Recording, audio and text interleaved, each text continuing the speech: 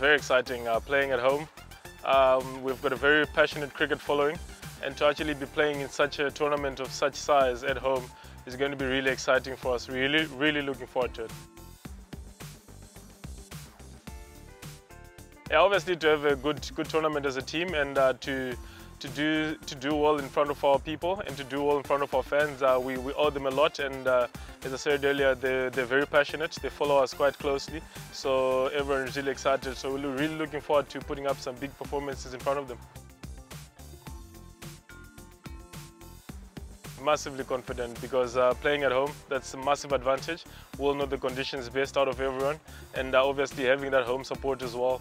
And with the way the team has been playing and the team has been gelling together of late, especially in our one-day cricket, we're really confident that we've got what it takes to go all the way and win the tournament. I think it's very special to represent your country, and it becomes even more special to represent your country at such a big stage such as the World Cup.